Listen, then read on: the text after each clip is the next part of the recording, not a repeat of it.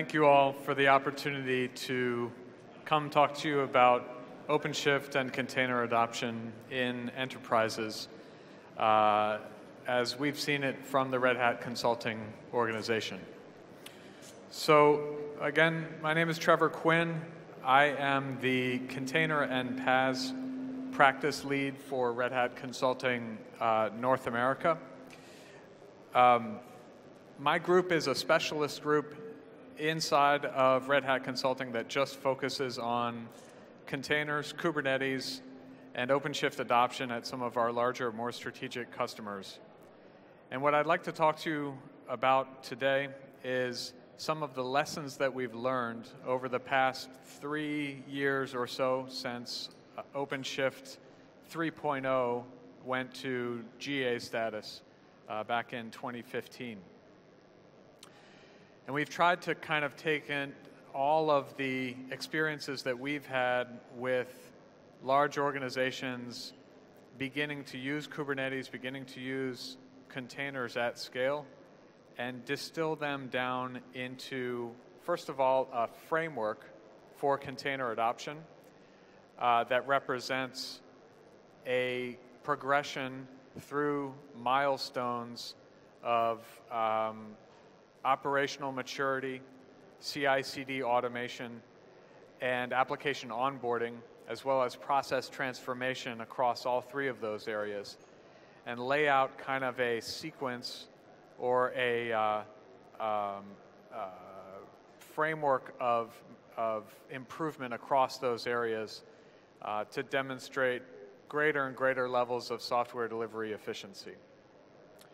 Inside of that framework, I think we're starting to see a couple of key practices that we find beneficial to organizations pursuing this kind of activity, and I'd like to talk through some of those with you today. So what we're really talking about here is how do we go from kind of isolated container experimentation to mass adoption of containers, and in the process, how do we transform the organization to be able to take advantage of this technology? And I think if I could sum up all of the lessons that we've learned over the past few years, it's that technology is easy, but changing an organization is difficult.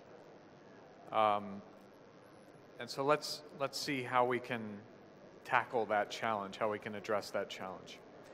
I'm first going to talk to you a little bit about strategy and some high-level principles for how we modernize application delivery. And then I'm going to talk to you a little bit about the lessons and tactics involved with achieving that digital transformation that so many organizations are attempting to achieve now. I think I've been asked to trim the presentation a little bit to save us some time. So I will probably not get to too many customer stories, but the good news is there are many, many other customers who are here today presenting to you directly whose practices embody a lot of this thinking. And so there are plenty of opportunities today to hear from real customer experiences here in Latin America that can talk you through some of those examples. So starting with strategy, I think the question for a lot of customers is how to modernize the IT organization, and specifically how to modernize application delivery. And certainly containers are a part of that journey. But really we kind of spread it across 5 different activities that represent greater and greater levels of delivery optimization, beginning with building a cloud capability inside the organization. And by cloud capability, we really mean the classic definition of cloud in terms of developer self-service and ephemeral instances of compute that can be easily created and destroyed as needed. And utility-driven pricing, or at least internal chargeback of resources based on hours of usage or based on units of consumption that can be measured and tracked at a large scale across the whole organization. But that cloud capability, regardless of whether it is on-prem or through public cloud consumption, is really just the beginning. The important next step is to start to move workloads into the cloud environment and start to set up the automation of the delivery pipeline to be able to show applications in motion from development all the way through to production. And it's really not until you start seeing that movement of workload that you're validating that your organization is taking advantage of this cloud technology to the fullest extent. And once you do that, we'd like to see organizational impact to those activities. So giving your delivery teams end-to-end responsibility over their code so that you're starting to break down DevOps silos or break down DevOps barriers. And instead of a development team seeing its job as creating a software release that they then hand off to an operations group and kind of step away and let it be managed and run by a different team, give those teams responsibility for that workload up to and including production, post-go live, post-release. And in so doing, give them an opportunity to see valuable real-world feedback from the systems that are running the workload, from the operators who are responsible for managing them, and most importantly, from the customers who are using that software to understand better how they need to change that software to capture greater and greater business value. So that's what we mean by this end-to-end responsibility. And then finally, and perhaps at a most challenging level, starting to think about the restructuring of teams to be able to promote better organizational agility. So the classic example is Amazon trying to keep teams no larger than you can feed with 2 pizzas, I think.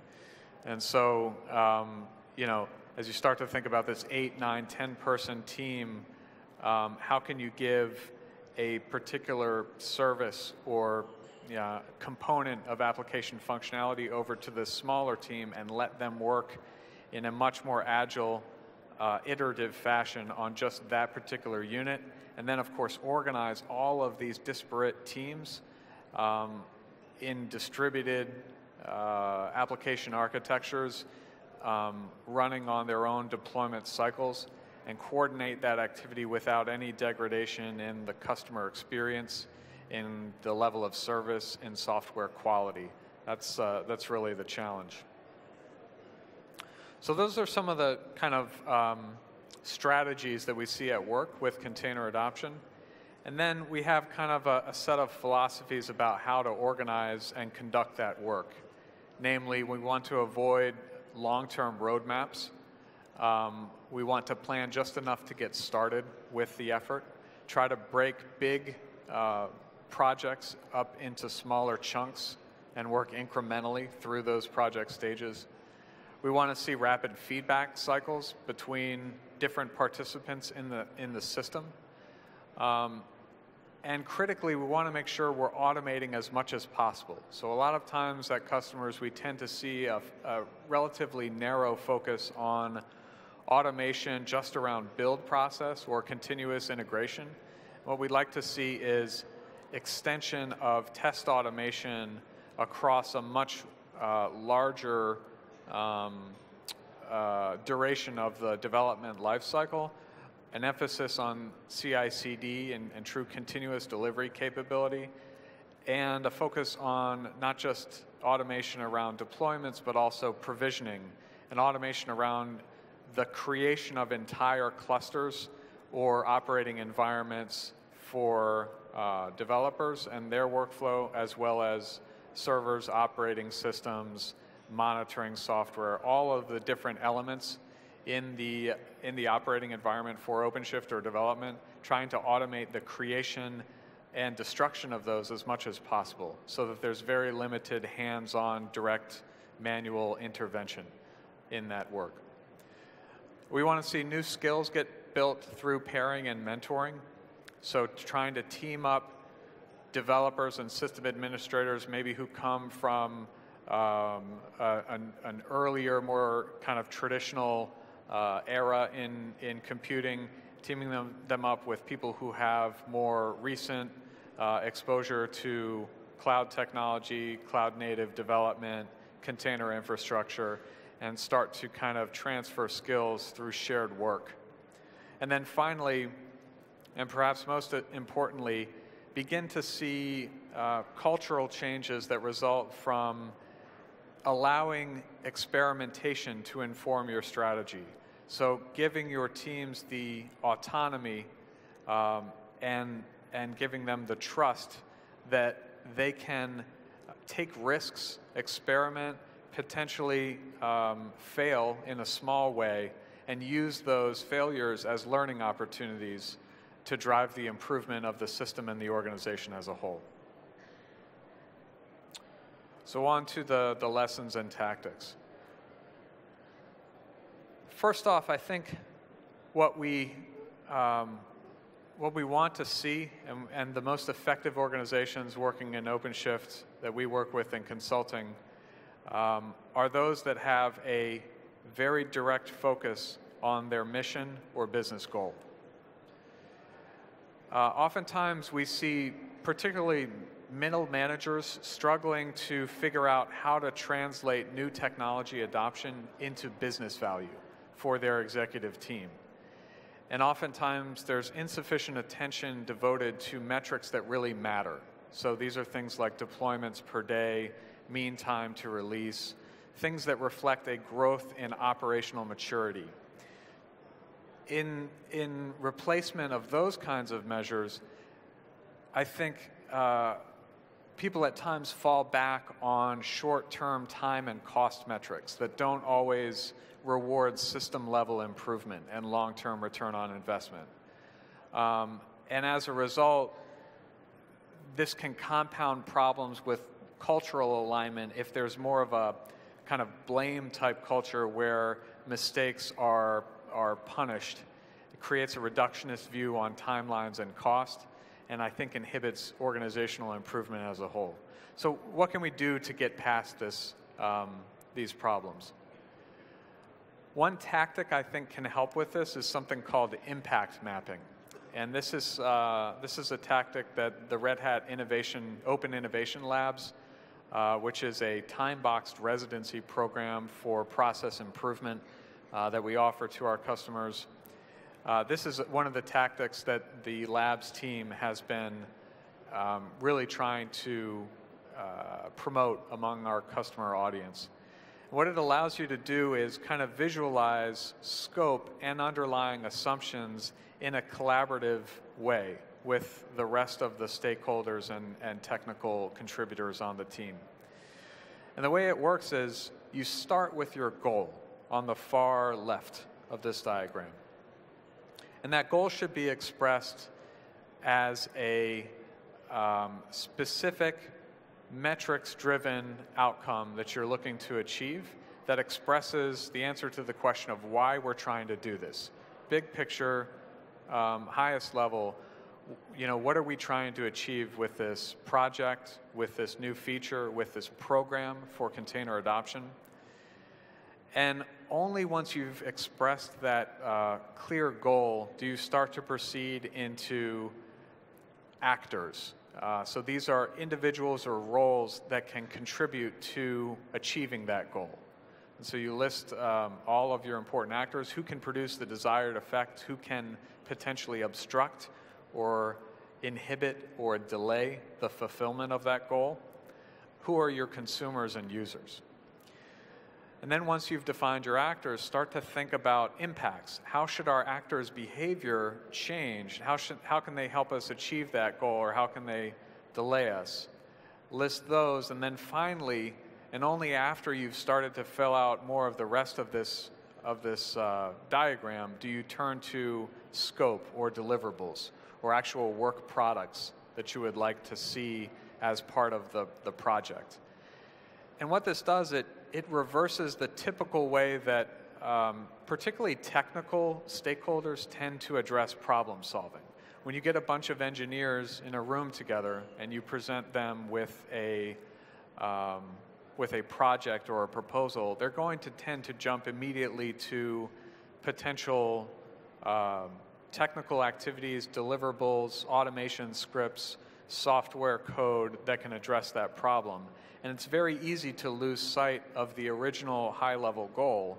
And sometimes, in fact, the business driver or financial determinant behind that project is never articulated. It's never adequately expressed. And without that, you can go off and chase all sorts of different technical options that potentially don't contribute meaningfully to the overall objective. So that's one tactic that I think can address the question of focusing on the business drivers or mission goals. Second, of course, and we see this in most large enterprises, over time, due to the need for functional specialization, silos develop in those organizations that restrict our ability to communicate with people who are, in some cases, very directly involved in our day-to-day work. And we see this as a particular challenge in the container adoption program and enterprise-wide adoption of OpenShift, where in the early stages of program execution, the focus is very much on operational maturity for the platform. So getting the platform installed, getting an understanding of what high availability means, disaster recovery, backups, storage integration, network integration. But the actual consumers of that platform are left as an afterthought, or their involvement is delayed to a later stage of the overall program's delivery. And what we would like to do is to encourage our customers to resist the temptation to think of platform operations as separate from platform users. In fact, most of the time, platform operations can only be meaningfully defined with real users and real workloads. There are choices that you are going to make in the operational definition of the support and maintenance of the platform that you can only come to the correct decision on once you better understand the needs of your developer audience. So we really like to encourage customers to involve development teams early and start to push out, if possible, production releases of applications even before the platform itself is completely finalized and kind of complete. Those production releases may not have external customers hitting them or consumers. It may be internal only. It may be fairly private. But begin to think in terms of supporting production workloads and begin to think of an iterative delivery lifecycle even for infrastructure. And then going beyond kind of initial consumers of the platform, start to think about how to evangelize the platform to a wider development audience and build in program evangelism into the program itself. We also find at some point you'll have to start to think about how to incentivize adoption. We work with several customers who have made the mistake early on to think that the platform itself will just sort of naturally bring a developer audience to it because of some of the kind of natural advantages with container-based deployment automation and auto-scaling and orchestration, et cetera. But what we found is that nothing is quite so compelling as the status quo, right? If you can allow a development audience or a developer team to continue what they're doing with minimal impact, most times they will continue doing that. And so it's often a question of promoting those benefits and making those cost savings or technical benefits of the platform obvious to that developer audience to encourage them to move over.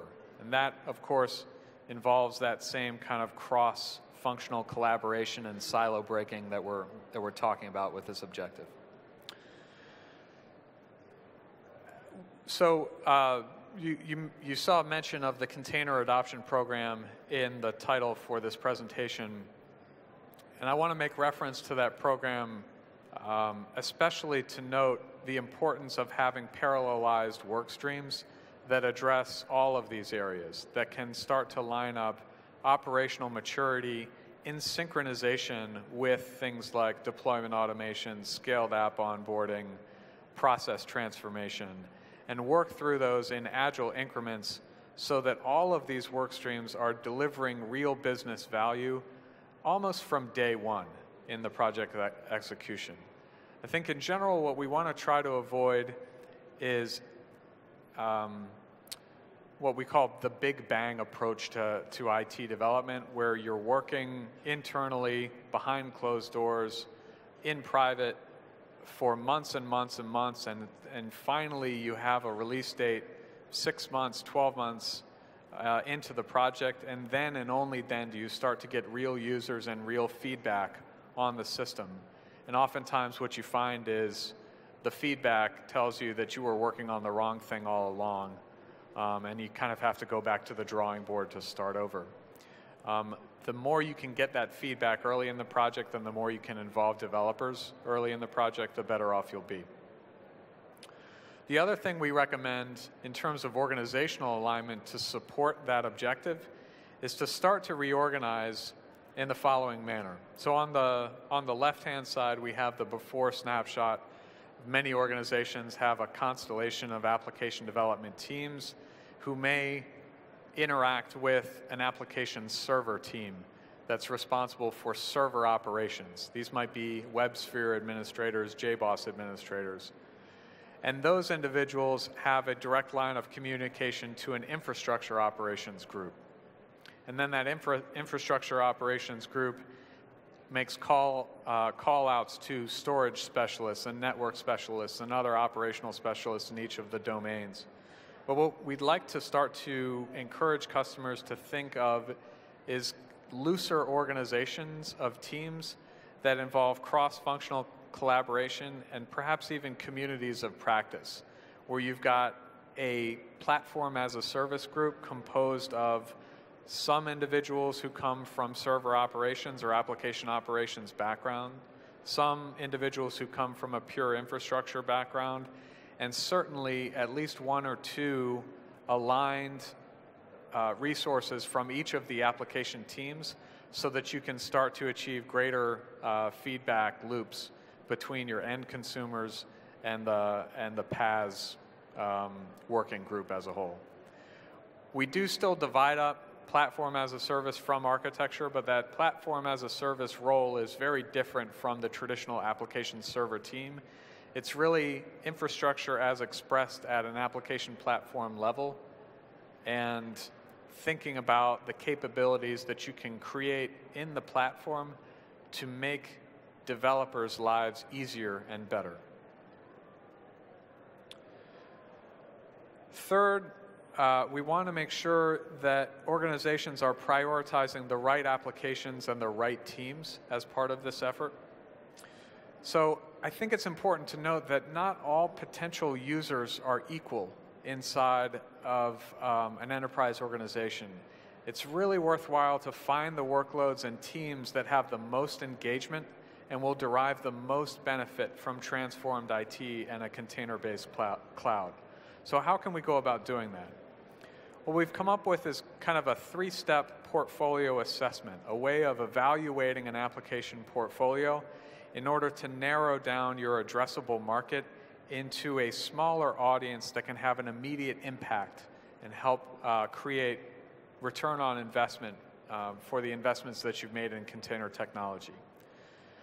So step one, take a look at the portfolio and start to kind of understand a little bit more about the workloads that may not be good candidates initially for onboarding to the platform.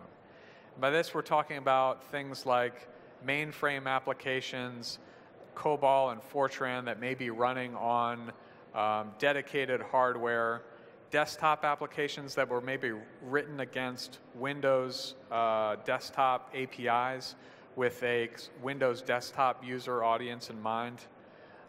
Those are probably not good candidates, at least for the container platform without significant redevelopment and rewriting. And then you've got a category of applications in the form of commercial off-the-shelf or COTS software that you may be purchasing from a vendor that doesn't have a development team associated with it in your organization. You don't own the source code or control the source code associated with those workloads. It's more like you get a package from the vendor, you deploy it to a server, it runs. If you have problems, you call the vendor. Those are probably hold candidates for OpenShift, so there may be opportunities to containerize those, but most likely you're going to have to collaborate and coordinate with a software vendor themselves to make sure that they're staying aligned and can support the containerized Kubernetes deployed version of that workload. And then databases, same kind of story. The database vendor or project owners may need to kind of reevaluate what deployment of that workload looks like in a containerized context. And there may be opportunities to do that, but if you're thinking about phase one, showing success with the platform, what you really want to focus on is teams and projects whose source code you own, deploy, and maintain. So Java.NET, PHP, Python, Node, etc. Those are the ones that you want to kind of jump to. Every portfolio within that audience has a mix of application types. So you've got applications broken up by functional variation, UI, batch, API services. You've got applications with different system dependencies. You've got different technology choices. Within each of those applications, each workload is going to have varying business value. Some applications are frankly going to be contributing more to your bottom line. They're going to be contributing more in terms of opportunities for innovation, more to capture a larger customer audience and drive revenue to the organization. So you really want to focus on common types or patterns that also provide the most business value to the organization. And the larger the addressable portfolio you can cover with a particular archetype or pattern, the better. In addition, you want to make sure you're identifying application teams that have the enthusiasm and commitment to be early adopters of a new enterprise cloud platform, because that's essentially what we're asking of them. Like any new technology cycle, you kind of have your early adopters, your late adopters, your kind of laggard type teams, and you really want to identify those teams that are willing to learn and those teams that are willing to work with your operational organization to work through the bugs and the feature enhancements to be able to get that level of service that you expect from a cloud type internal service provider. And then only once you've gone through that initial filtering do you start to look at analysis and prioritization of individual applications to establish level of effort, level of difficulty, level of prioritization around the kind of technical ideals for a cloud compatible workload. An automated code build process, for example, the ability to externalize configuration, not a lot of reliance on kind of fixed hard-coded IP addresses, RHEL compatibility, log management that is already set up to function effectively in an OpenShift setting. The reason for this is not because applications that don't have these characteristics can't eventually be onboarded to the platform. It's more like in early phase adoption, you want quick wins, immediate success, and you want to generate momentum that those teams can then, such that those teams can promote the platform and the methodology to other application users in the organization and start to see your number of projects and number of pods and number of user counts start to increase the way we saw with the Produban customer example earlier this morning. Fourth, start to challenge existing processes. In a lot of cases, cloud technology is new technology in the organization, and existing policies don't necessarily apply to dynamic infrastructure. So start to think about why your organization does the things the way they do them. Are those methods aligned to cloud computing, or do they date from an earlier era? How much of what you do is improving consistency, repeatability, and self-service, and how much is just keeping the lights on? The answers to these questions may lead you to things like infrastructure as code. So instead of overly focusing on getting infrastructure up and running and keeping it running, start to focus on what are the techniques and activities we can do to express everything we do as automatable code that can then be fed into an automation framework to reproduce that same activity at lower cost with greater efficiency. What we found is that the ROI on automation is very large, but not all organizations see it, and those that have a short-term project focus tend not to capture those opportunities. So tactically, what can we do to adjust our mindset? One thing to look at is maybe starting to do a 5 whys retrospective. So a lot of organizations are starting to or continuing to employ things like end-of-sprint retrospectives to assess what worked, what didn't work, and begin to start planning for the next sprint. That can have an overlap with this notion of a blameless post-mortem, especially when you're talking through things like outages and process failures. In that retrospective, start to look at opportunities for systemic improvement by graphically diagramming not just the immediate project shortcoming or failure, but examine the why behind what happened, and the why behind that, and the why behind that, and the why behind that, so that you can start to identify larger systemic improvements rather than just sort of short-term fixes that may not do anything to kind of enable the organization over the long term. And then finally, and this is, I think, problematic for a lot of organizations, but is worth noting, we tend to see, especially on the platform infrastructure side, that uniqueness and creativity is not always well rewarded. So it tends to work better at the application layer, but when you're seeking to build utility-type public cloud capability in the organization, conformance to a standard architecture is probably the best choice. In general, the more unique your environment, the more unique are your errors. And the more complexity you introduce, the harder it is to kind of automate the provisioning process, deployment lifecycle, et cetera. So our guidance in a lot of cases is to try to resist platform customization unless you have a good reason to do it. In a lot of cases, older policy standards may not translate into a cloud context anyway. So the tactic to be able to address that is to practice destroying and recreating environments as needed, on demand, through the use of templatized installs. And begin to sort of create an environment that mostly kind of matches standard reference architectures that you've seen from other customers at events like this. Minimize integration with third-party components that kind of deviate from that standard unless there are very good reasons to do so, and then automate that process so that you can begin to stamp out additional instances of that same environment, say in multiple data centers, or maybe into the public cloud if you're using an on-premise type environment, or vice versa. So again, I think in the interest of time, I will jump through some of the customer examples. We've got a great group of customers here today.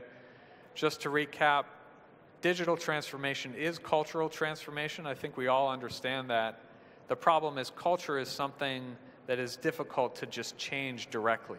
Culture is more like a byproduct of the practices that your organization is pursuing, and these are some practices that can help you. Focusing on your business or mission goal, breaking the silos, prioritizing the right applications, challenging your existing processes, and avoiding unnecessary uniqueness, especially in the application platform or infrastructure layer.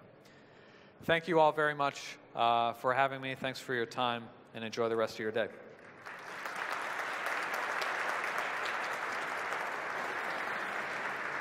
Thank you very much. Thank you, sir.